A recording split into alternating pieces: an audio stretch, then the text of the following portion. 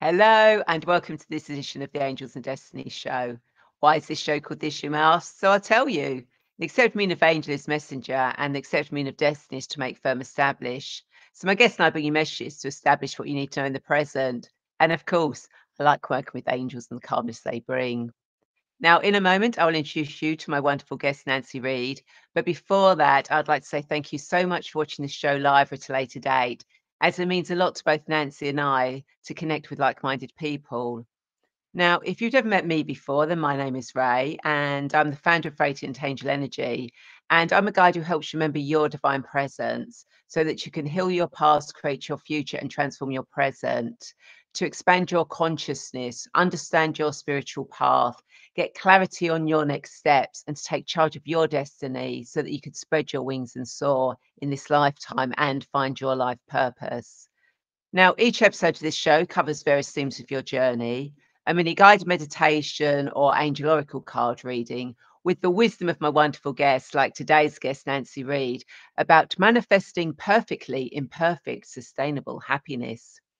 Now, Nanci is a self worth coach, author, speaker, spiritual teacher, and quantum manifestation specialist who supports heart centered, sensitive, intuitive, successful women value their self at a level of their biggest dream, not their doubts. Even before their dream fully comes true, without the paralysis of perfection, imposter syndrome, self judgment, or comparisons, by using deliberate kindness and curiosity as the cornerstones to invite total transformation and manifestation of sustainable happiness and abundance on every level.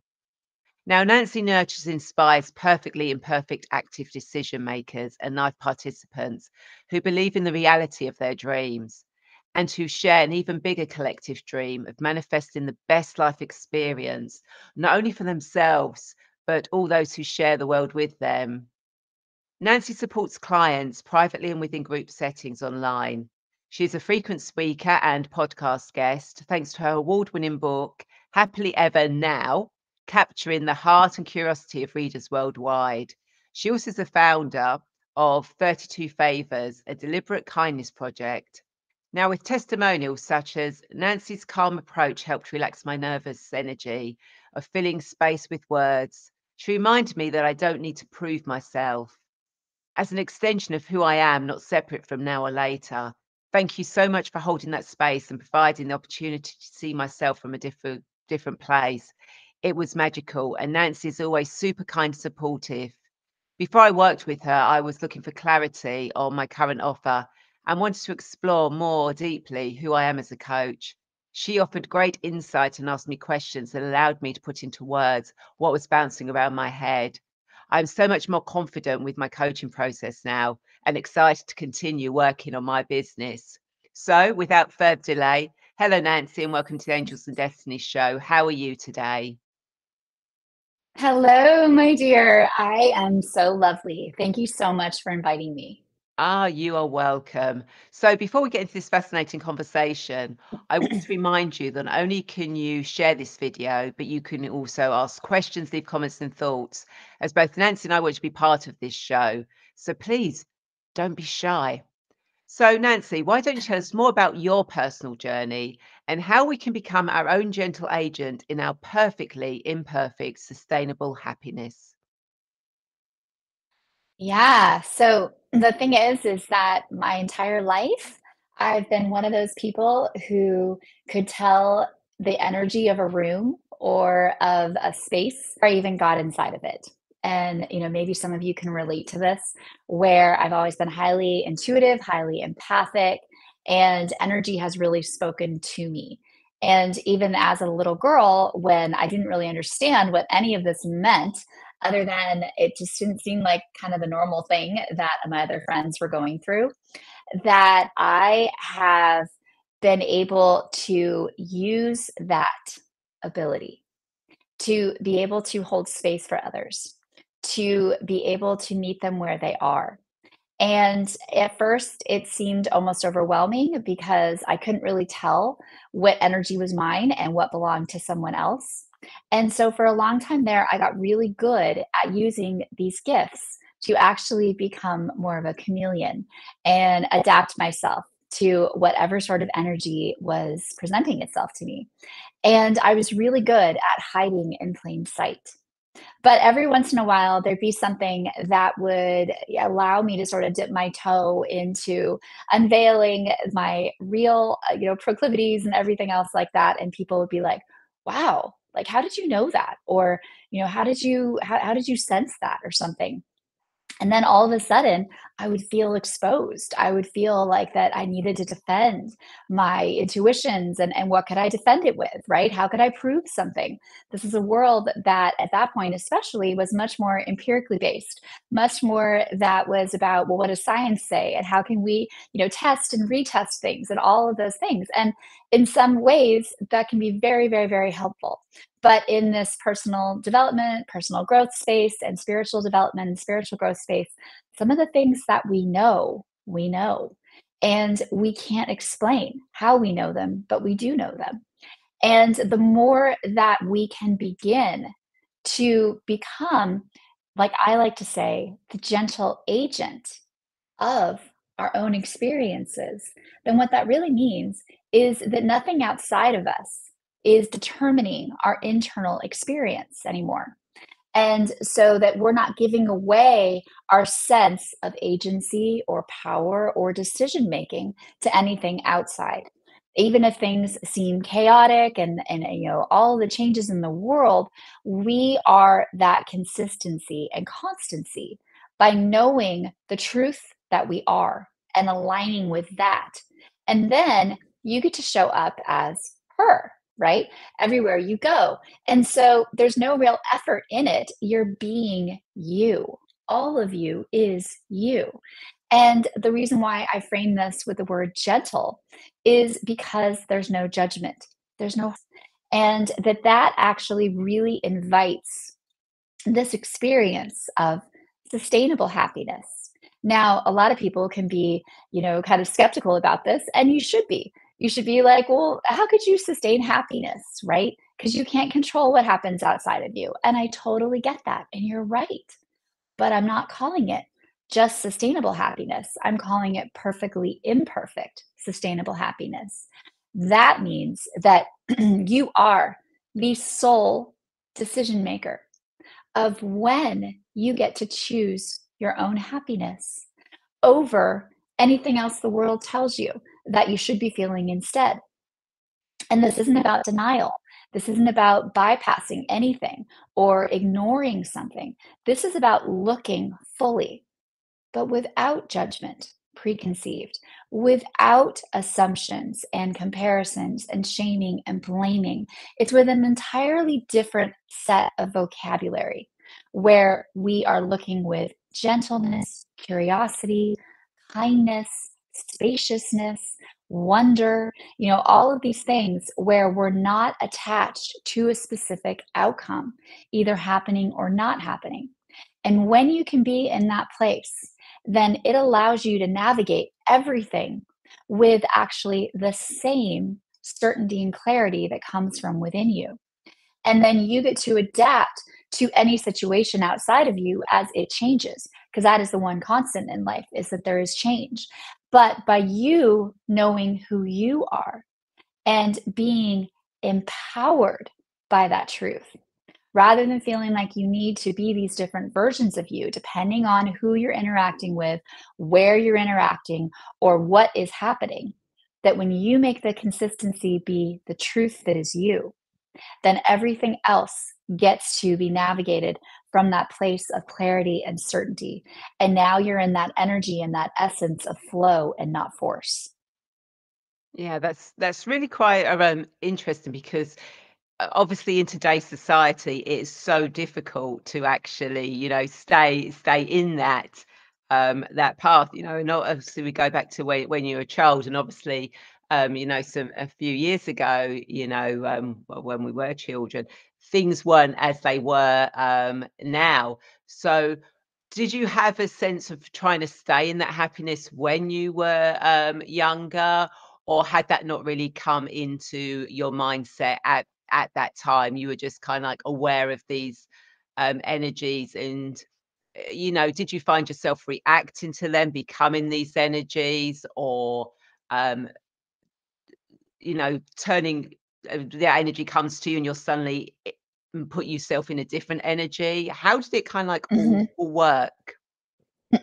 Yeah, so in the very beginning, it was definitely that. It was that I felt overwhelmed, that I was like, wait, I was feeling energetic and now I'm tired. What happened? Oh, I just interacted with this person or this group or something like that. So maybe it's not real, actually. Maybe the tiredness or the fatigue that I'm feeling isn't mine. Maybe it's somebody else's, but I didn't know what to do with it. So I began to be able to identify it as a child, but it was less about happiness at that point. It was more just about me wanting to be normal and not draw attention to myself. And literally, like I said, hiding in plain sight.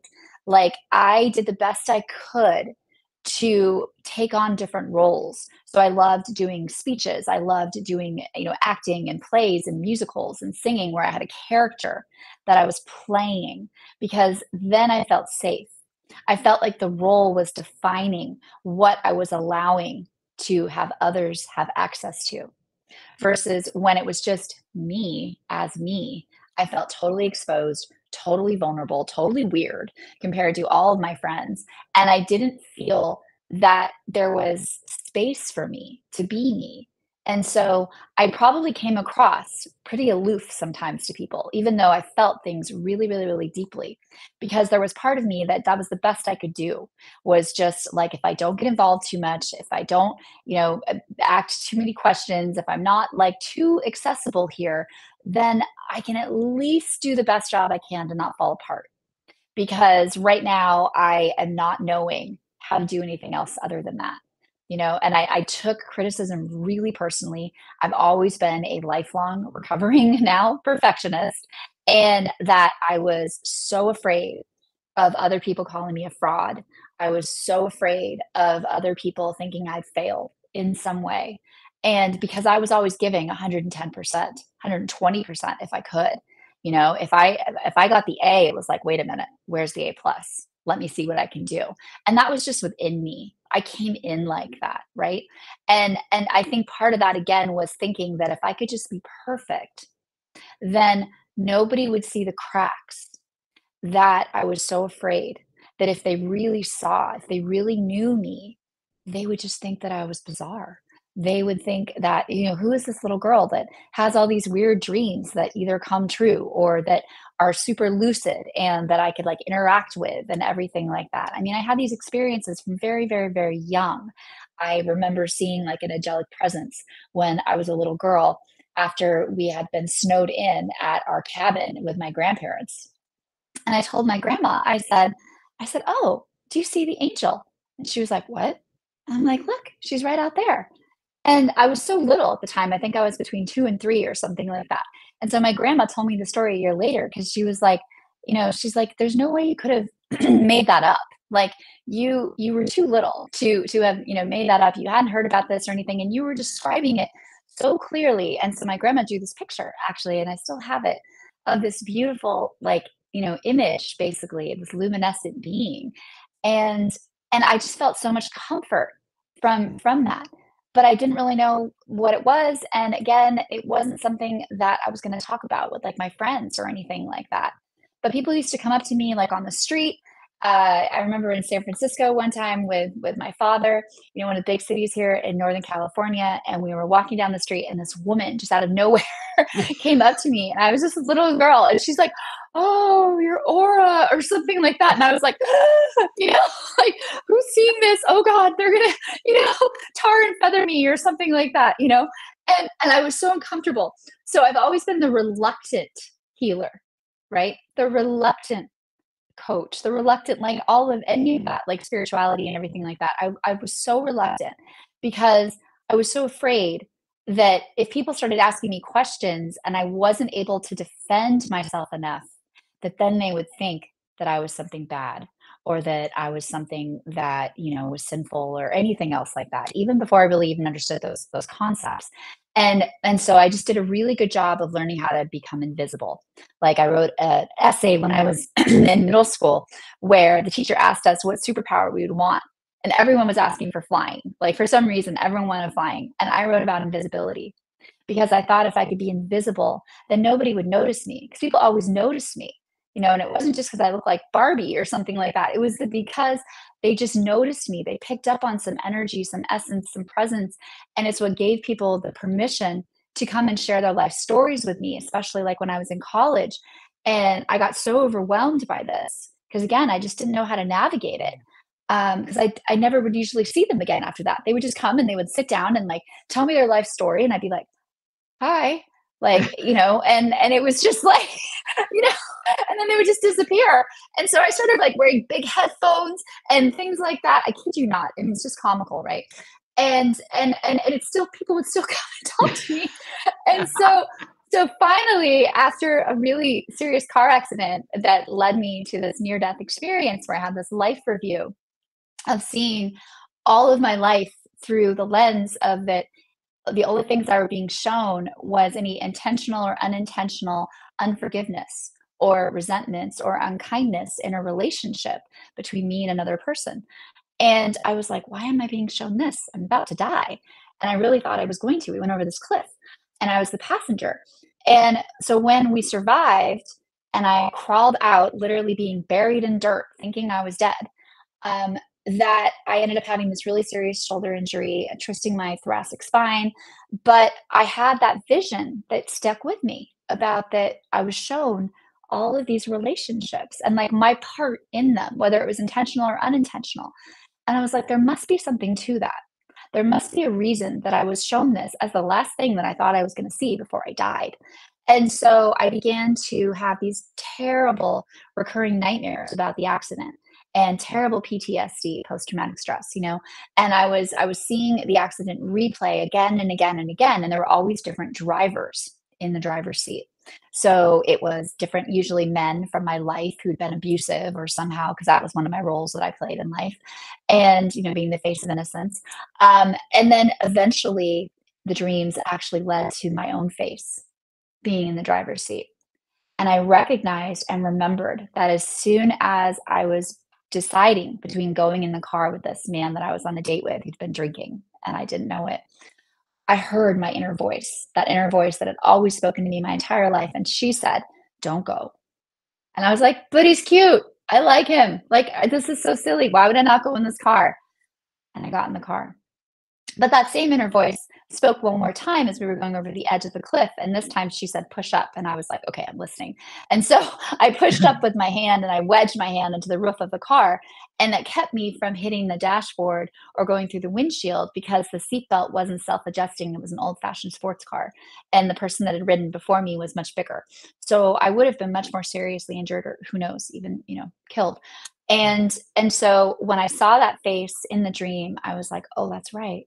I did know, and I didn't listen, but I was shown something. So I'm going to listen. And so I, couldn't go to sleep anyways. I got up and I picked out this journal that I'd been given as a present for my birthday a few months before. And I still remember the cover, and it said, awaken from the dream within. And I began to journal and write. And the first entry I ever wrote was called The Instant Is All There Is. And it was all about that there is no past, that the only thing that exists is now, and that there's nothing that can separate us from the love that we are connected to, and that love that is from the source that I believe, which is God, right? And so all of this came through, and I began to journal and journal and journal and journal and journal whenever I felt like compelled to do so, but there was no forcing it. There was no, urgency to it. It was just like, I just started writing, and then I knew I was done, and I would close the book, and then I would do it another day maybe. And sometimes it wasn't every day. It was like every other day. But after about 3 months of going through this, I was noticing I wasn't in as much pain, and I was sleeping a little bit better. And so I thought there was something to it. And so I shared it with my mother, who had been a longtime teacher and student of A Course in Miracles, the spiritual thought system. And she introduced me to a friend of hers who was connected to the man that became my mentor, Dr. Ken Wapnick, the original teacher of A Course in Miracles, and showed him my writings. And so he called me about, probably 2-3 weeks after that or something like that. And he was like, hey, is this the famous Nanci? And I was like, what? Like, who is this? And he's like, oh, my name is Ken Wapnick. I'm a good friend of your mom's. And, a friend of hers showed me your writings. So what do you think about all this? And I was like, I don't even know. I'm like, I feel them, and they're really beautiful and lovely, and and I feel like that they're helpful in some way. And he said, that's it. He's like, that's awesome. He said, don't make a big deal about it. Don't take it too seriously. He's like, just write when you want to write. Don't ever force it. Don't ever push it, and don't ever judge it. And he said, and if you want, I'll be here with you. So you can send me any of the entries that you're writing and we can talk about them. And he's like, and I hear you have these kind of dreams. And he said, we can talk about dreams because he's also a psychologist, right? Yeah. And so I was like, oh wow, okay. And then he said, well, if you trust me at all, and for some reason I did right away. And he said, make me this promise that as long as you're agreeing to this writing, that you won't read any other spiritual texts. Because at that point, I'd never opened A Course in Miracles book. Even though my mom had been studying it and teaching study groups, it was just a blue book that was sitting around in our Yeah. house. And I was like, like, oh, what is this? Like, what are these people coming over for? And but I couldn't deny that my mother was definitely a kinder and a happier person Yeah. since she'd been practicing that, and that the relationships I'd seen her have were healthier and happier too. So I made him that promise and I said, sure. Okay, no problem. I won't open the blue book or any other spiritual book. I'll just journal whenever I feel called to do so. And he's like, fantastic. So I kept my promise. And it was like 6 months later, and I've been sending him messages. He gave me his personal phone number. He's like, call me anytime, talk to me about anything. So it's been really, really, really supportive and helpful. And after about 6 months of that, he called me one day and he said, okay, today's the day. And I was like, well, what do you mean? And he said, today's the day you get to open the blue book. And I was like, oh, well, where do I open it to? And he's like, you'll know, just open it. And I did. And I opened it to the section called The Forgotten Song, which is remembering our true identity, right? That is still that oneness joined as one with God. And that we haven't separated, that we haven't left that love and that extension of love that we are connected to infinitely. And it was so beautiful. And I was like, oh, wow, this feels really familiar, even though I'm just seeing it. And he said, yeah, it's a little bit like your writing, right? And I said, yeah, a lot, actually. And he was like, well, that's because truth is true. And he said, so your form might be a little different, but there's that same truth that's running through it. And he said, so continue to write or don't continue to write, but I'd love to meet you. Would you come down to one of my classes? And I said, yeah. So I like booked a trip and went down, and that began the relationship that I had with him until his untimely death in 2013.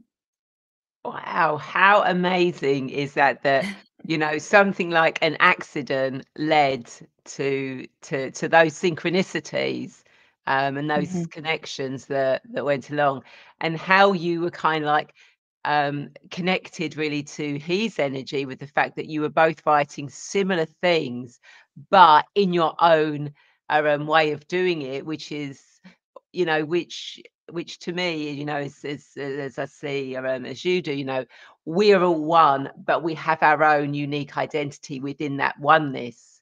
And that, that you just explained that really well about how we all have that same thoughts, those same ideas, but we'll express them slightly differently, but they still come back to the same. So that's amazing and absolutely brilliant, a story there.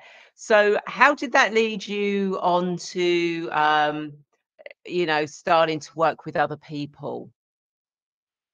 Well, so one of the things was that, you know, Ken was not a psychic by any means, but he was highly intuitive and highly skilled in psychology.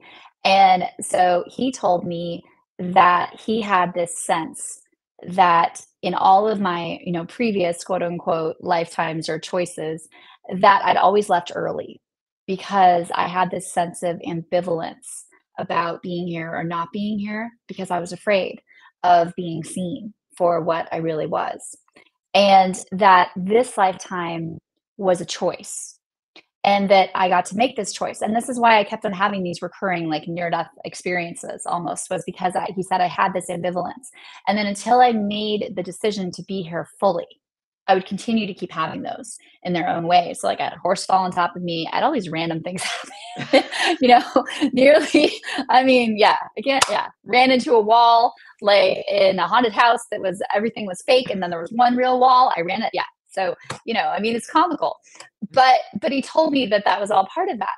And so he was always making light of things. It wasn't that he didn't, like, take you seriously, but he also reminded you not to take yourself too seriously and to stay lighthearted and to come from kindness. And his kindness to me is just timeless. Like, there's a line in the Course in Miracles that says that, demonstrate that I do not die, but that I live in you. And so, like, when he died, very unexpectedly, then I really took that to heart, where I was like, okay, so how can I demonstrate that the love and the kindness, because that was always what he represented, lives in me? And oh, isn't that interesting that we initially connected over me seeing that piece about kindness? So there must be something to this. And he had told me, when he was telling me about all these past versions of me and getting to choose to no longer have this ambivalence, he said, there's no pressure in this. And he said, this is fully your choice. But if you choose to be here and stay here, he said, this time around, you can be tremendously helpful to others, because you can show them that it is possible to go through all of these things and still be connected to that love, to that timelessness, to the reality that is eternal, right? But you can be here in this world. You can be walking around just like everybody else, breathing in the oxygen and letting out the CO2 and eating the food and doing all these things, right? Making yourself be, so that you can remember that you're in this world but not of it, right? And so I took that to heart.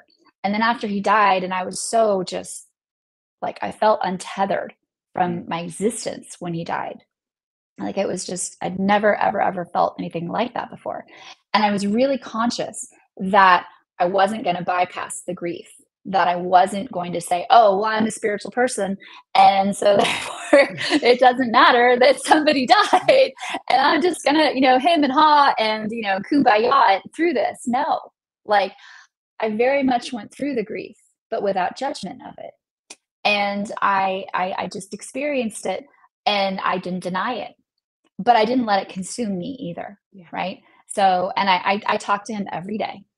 I talked to him every day. His voice was the voice that was playing in the background when I nearly died, giving birth to my daughter. And that I was playing one of his meditations actually on kindness in the background. And so he's always been there. And it wasn't until that moment of nearly dying with my daughter that I finally feel like that I made a very, very, very conscious decision to no longer have that ambivalence. And so ever since then, knock on wood, I haven't had the near-death experiences. And I have been, much more light just as a person. Like, I don't take myself so seriously. I can laugh about my mistakes and my flaws and this, and that's where the whole perfectly imperfect comes. See, when you take perfection off the table, then everything else is literally available to you, as long as you believe you're worthy of it, right? And it doesn't mean that there's a guarantee that things are gonna, show up in this and this and that. But when you approach your happiness from this perfectly imperfect lens, then that means you're always succeeding. That means that you're always doing the best you can. And sure, we have moments when we forget. We're going to, right? You're absolutely going to forget. You're going to feel the effect of something. You're going to feel victimized by that person that said that thing. And that's okay. If you can look at your resistance to practicing that sustainable happiness in that experience without judgment, then you're actually practicing the experience of choosing your own sustainable happiness, right? So it's like you being that gentle agent and having that gentle agency over your experience. It changes everything. And it allows you to be fully you without needing to just give the highlights of your life, without needing to give the edited version of you. You get to just say, yep, this is me, perfectly imperfect. And And it's not that you don't try anymore. It's not that you're not striving. It's not that you're not having goals or anything like that, but it's just you come from a lighter heart. And so you show up lighter and you leave lighter footsteps and you empower others to know that it's okay for them too, to try things. It's okay to not know the outcome. It's okay. It really is. And that we're all in this together. And I believe that we're either walking each other shoulder to shoulder together as one or none at all. Yeah, beautifully said. So, as we say, because everyday life really does get, on top of people. So, if someone's finding it really difficult to actually go, actually, I'm perfectly imperfect. You know, I'm just there's just something. How do they get into that mindset, into that space that they can be that perfectly imperfect for happiness? Well, so a really good place to start in my own experience and that of my clients that I've seen too is what I call deliberate kindness. And so what we do is they can join my experience that I have called 32 Favors, which is about sharing kindness with deliberate intention, right? There's nothing random about it. And that's broken down into these four different themes. And so the first of the four themes is about kindness to others, right? So a lot of times what's really interesting is that even if we feel really bad about ourselves, even if, you're feeling like that, where's my value? Where's my worth? If you see somebody else struggling, all of a sudden you're like, oh, I can give a helping hand to them. But there's this part that doesn't believe you're worthy of receiving that helping hand, right?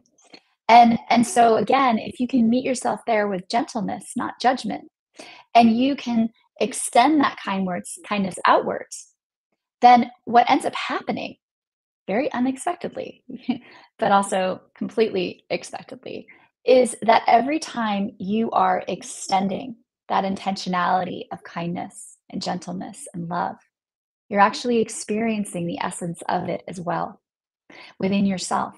And so you're actually building your own self love tank, your own self fulfillment, right? But you're not having to do it outwardly. Like you're just, you're making the decision to say, oh, I'm doing it for this person, right? And then little by little, though, you look back and you go, oh, but I feel good. I feel better. So that must mean that I'm not apart from the experience of it. I'm actually a part of the experience, right? And then from there, it becomes less effort to build. And then you can start to really look at, oh, well, I do have worth. I do have value.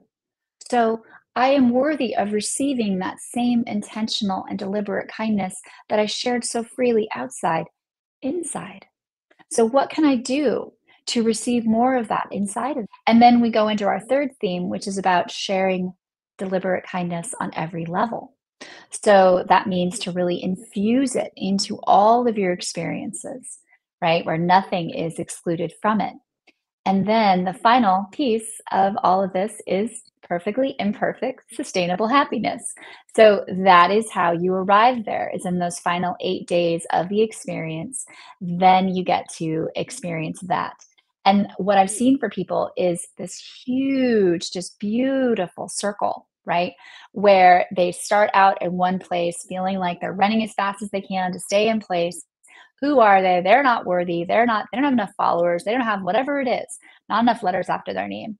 But when they start to begin to try on this idea that, oh, well, so the kindness I'm sharing outwards, I'm actually a part of that too.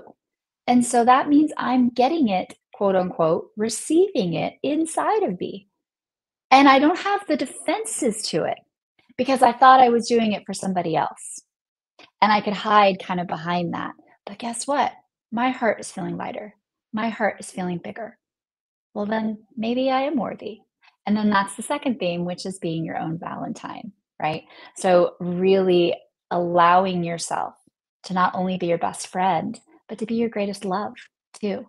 And to come from that place of infinite expansion and expression. Beautiful, beautiful. And if anyone is watching and they've got any questions or comments that you want to share or any questions you want to ask about this, then please do so in the comments. And we will we'll come back to answer those for you. So that kind of leads us on nicely to, as you know, I do guided meditations and angel oracle card readings. And each week I like to ask my guests what they would like me to do for themselves and those watching. So, Nanci, what would you like me to do? I would love to receive a guided meditation. Perfect. We will do a guided meditation, but we're also going to do a guided meditation with a card because I like Oh, sweet. 'cause we get the best of both worlds then. But I'm not going to tell anyone what the card is that we're going Okay. to do the guide meditation on.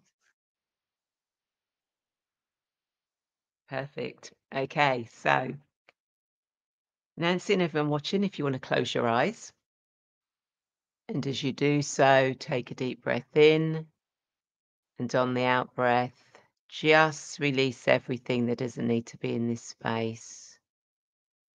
Take another deep breath in, and on the out breath, just release what doesn't need to be here.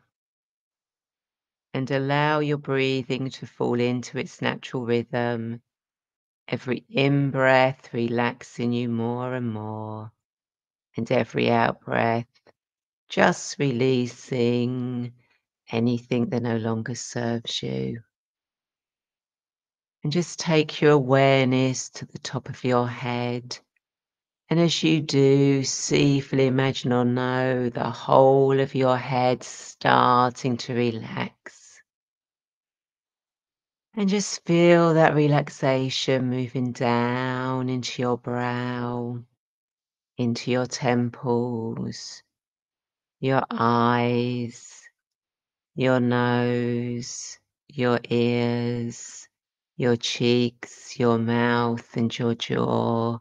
Just feeling so relaxed. As this relaxation moves down into your neck, down into your shoulders, all the way down your arms to your hands and your fingertips. As this relaxation moves into your upper body and you feel your chest muscles relax, your stomach muscles relax, all of the muscles in your back start to relax. As this relaxation moves down into your hips, your pelvis, your buttocks sinking you deeper down where you are sitting. As this relaxation moves all the way down your legs, all the way down to your feet and your toes, and your whole body is just so relaxed. And I want you now to see, feel, imagine, or know yourself standing in a field. And in the distance, you can see a beautiful village. But around you are trees, maybe a couple of other people. You can see sheep in the distance on the fields. And it just feels so magical here. The sun beats down on your skin, warming it. But there's a gentle breeze that just floats across your skin. And you can hear the rustling of the leaves of the trees. And you hear the voices of these people talking. And as you listen to their conversation, it sounds so familiar to you. It's as if they're talking about you, to you, through you. But it's their own experiences that they're talking about. But it seems so real. to you, that it's your story they're telling.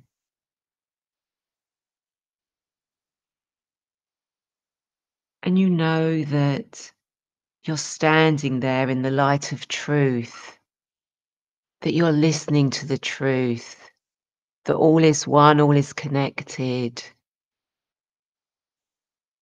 And the whispering of the leaves on the tree speak the same message to you. So I'm just going to leave you for a moment or two. What are these messages coming through? What are you hearing? What do you know? And just allow this to come to you, whether you hear it, you see it, you feel it, or you know it. Just let it come.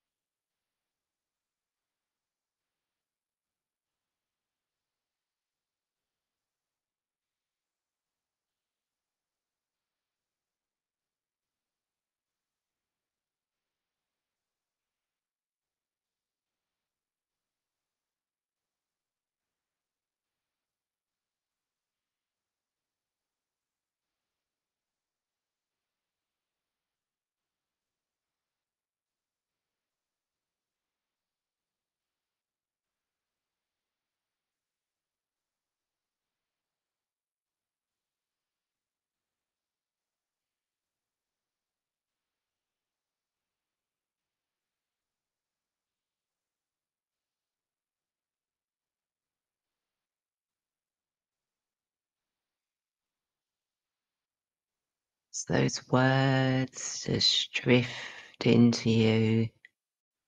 You know that you're discovering the truth about who you truly are, why you are here, why we are all here.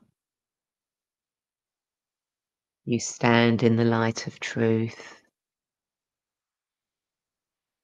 and just feel that beautiful energy flow all the way through you, creating a beautiful golden light within you that radiates out from your heart, surrounds you. It's your beautiful glowing ball of golden energy. And you're going to bring that back with you. And in a moment, I'm going to count from 1 to 5. And when I get to 5, you'll be back fully present, bringing back that beautiful energy, that knowledge, that wisdom, that golden glow, ready to carry on with the rest of your day or have a good night's sleep. So coming back now, 1, coming further back, 2, further back, 3, making sure you're in your body, further back, 4, move your body, wiggle your fingers and toes, 5, all the way back, fully present. Open your eyes. If you've got some water, drink some water, and welcome back. Mm, So how was that? that was so lovely. Thank you. You're welcome. And anyone, as you're coming back into this, let us know in the comments how that went for you. So the card that came out for you and everyone watching, and what you needed to know for your highest good was discovering truth. You stand in the light of truth, which is so apt Mm, for what you've been talking about. Um, mhm. about today, and it's real confirmation about what you're doing and what you're bringing out into the world. So that is absolutely brilliant, and it's reminding everyone who's watching, you are your own truth. You know, you don't need to worry about the truth of others. Know that you are your own truth, and allow yourself to be perfectly imperfect. Which is something we all are, and funny enough, I've been using that for a long while. Uh, it's I've got Oh, fantastic. yeah, yeah. Well, along the lines of Mary Poppins, practically perfect, not quite, but Oh, practically yes. perfect. Uh, Yes. Yes, yes. along the way, which I thought was absolutely good. So, Nancy, do you have any insights or thoughts or last words of wisdom to leave our viewers? Mm. Well, what I would say is that always remember and gently remind yourself that now is always the perfectly imperfect time to begin living your best life, and that you get to choose when that now is now. And that really is all the time that exists. Beautiful words. Thank you so much. Excellent way to end the show. So I hope everyone you've enjoyed this conversation and found insightful because I know I definitely have. So if people want to connect with you, Nancy, how do they do that? Well, they can find me on Facebook under Nanci Reed, and that's Nancireed. They can also connect with me as a fellow heart centered woman via my private Facebook community, which is called Sparkle Circle. And they also can go to my main website, which is Nanci Reed, NanciReed.com. And there's also a page there, if they scroll just a little bit, that has the latest links that are the most important things I'm launching, things that I'm offering, free gifts, lots of good things, and also past podcast recordings and speaking engagements and things like that as well. So they can get to know me, but send me a message, send me a friend request, mention where you heard all about me, and I'd love to connect with you. Beautiful. And what I will do is I will put the links in the comments after the show so that people just literally need to click on it and they can go straight there. Without having to type it in. So thank you so much, Nancy, for sharing your wisdom. It's been absolutely brilliant listening to you talking, and you've literally been glowing the whole way through this conversation, which is absolutely wonderful. It's just the glow has just come. I can see why when you're a child, people just came up to you because you have that glow energy around you. So Thank you so that's much. absolutely beautiful. And of course, to everyone watching, if you are now ready to remember your divine presence and step onto your spiritual multidimensional path, but you feel lost, confused, stuck, or alone, then please feel free to reach out and connect with me, and we can see where you are now and how you can move forward to actually take charge of your destiny so that you can spread your wings and soar.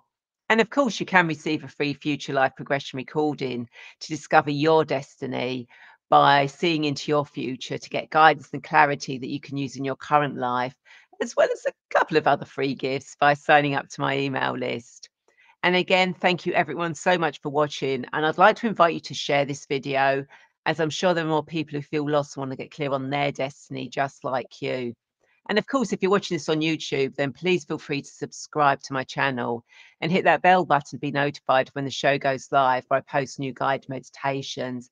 And please do like, comment, share my posts. The same with any social media that Nancy creates as well, because every time you like, subscribe, comment, share, it helps get our message out there to help more people. And you're part of that ripple effect of, bringing everyone into this greater sense of oneness, community, and living that higher potential guideline.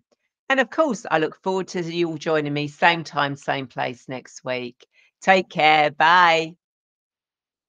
Bye.